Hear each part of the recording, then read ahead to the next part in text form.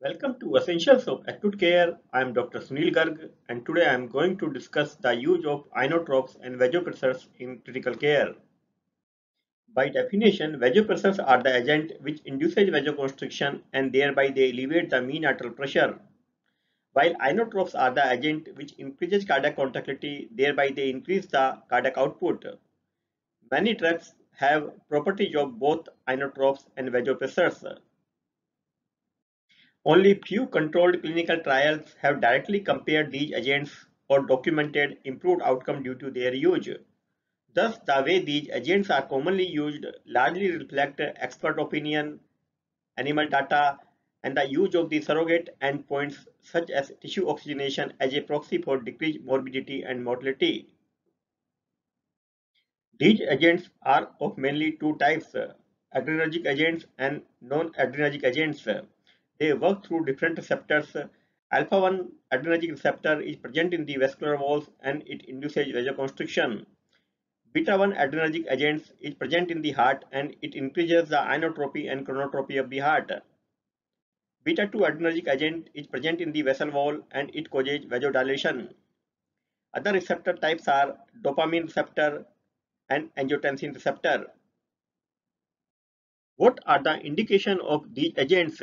These agents should be used when there is presence of end organ dysfunction due to hypoperfusion and it is coupled with hypotension. Hypotension is defined as decrease of the systolic blood pressure by more than 30 from the baseline and mean arterial pressure less than 60. It is important to remember that hypovolemia should be corrected prior to administration of these therapies. To use these drugs effectively and safely, one must understand few fundamental concepts regarding their use. One drug often acts on multiple receptors. In fact, most of the adrenergic agents acts on multiple receptors. Like in case of dobutamine, it acts on both beta-1 and beta-2 receptors.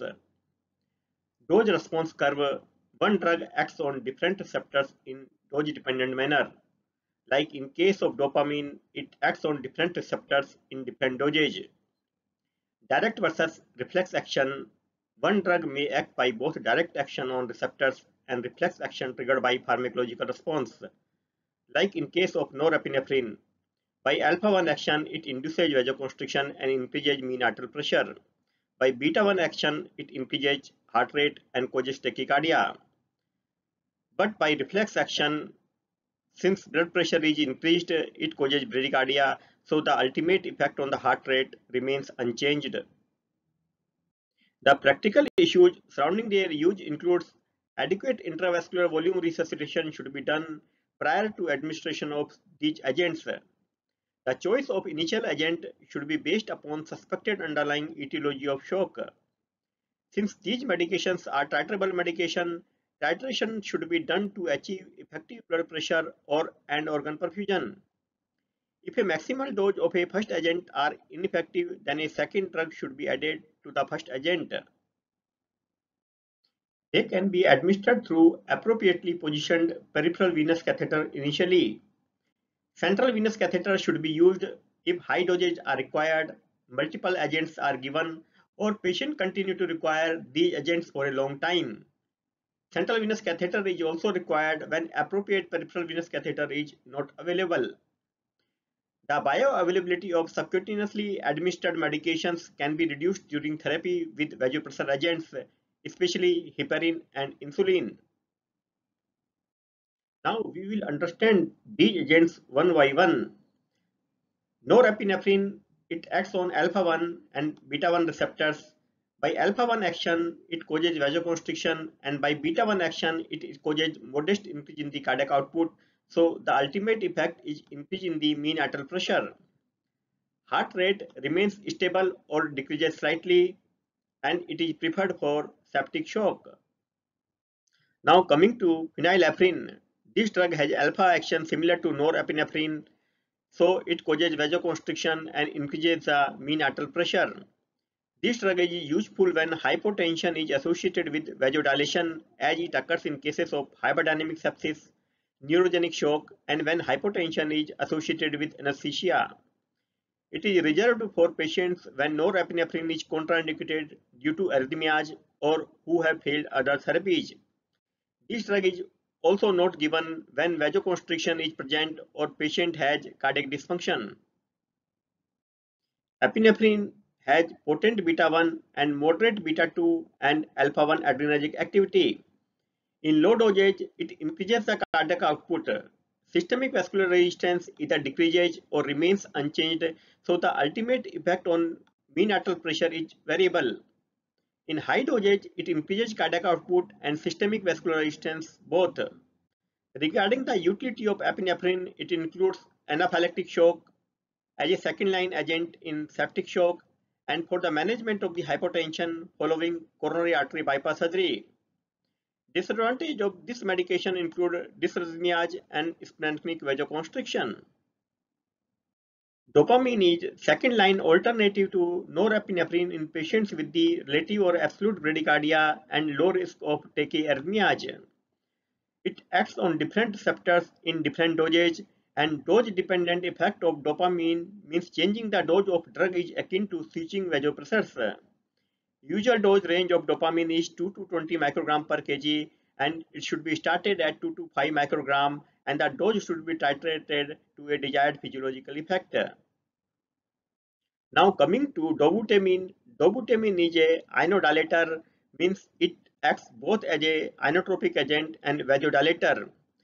Net effect is increase in the cardiac output with decrease in the systemic vascular resistance. So the ultimate effect on the blood pressure is either no change or there is a small reduction in the blood pressure. The most frequent use of the dobutamine includes severe medically refractory heart failure and cardiogenic shock patient. Isoproterenol is mainly inotropic and chronotropic agent and it is similar to dobutamine. But its beta 2 action is more pronounced, so it causes decrease in the blood pressure and it is useful only when hypotension is due to the bradycardia. Vasopressin is non-adrenergic agent and it is primarily used as a second-line agent in refractory vasodilatory shock. Doses higher than 0.04 unit per minute are generally avoided. The effect of milrinone is similar to those of dobutamine, but it has lower incidence of dysrhythmias. It is most often used to treat patients with the impaired cardiac function and medically refractory heart failure as we do with the dobutamine. The vasodilatory property of milrinone limits its use in the hypotensive patients. Synthetic angiotensin II is newer agent and it acts as vasopressor through angiotensin receptors. In terms of contraindication, limitations, and interaction, dopamine should not be used in patients of cardiogenic shock.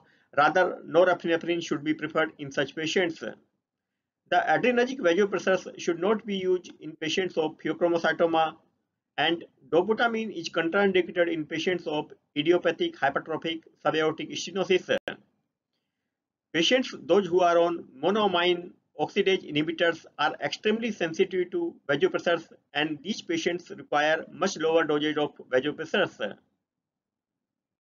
Regarding complications of these agents, it includes excessive vasoconstriction leading to inadequate perfusion, and it commonly occurs in those patients who have inadequate cardiac output or those who have inadequate volume resuscitation.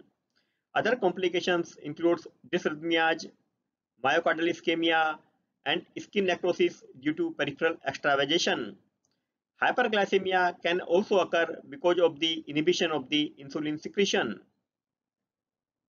Regarding controversies surrounding their use, there is no data to support routine use of low-dose dopamine to either prevent or treat acute renal failure. There is no well-established maximum dose for norepinephrine, and the routine administration of vasopressors or inotropes to improve cardiac output or oxygen delivery to supranormal level is not recommended. In terms of choice of agent, dobutamine should be used for cardiogenic shock when there is no significant hypotension.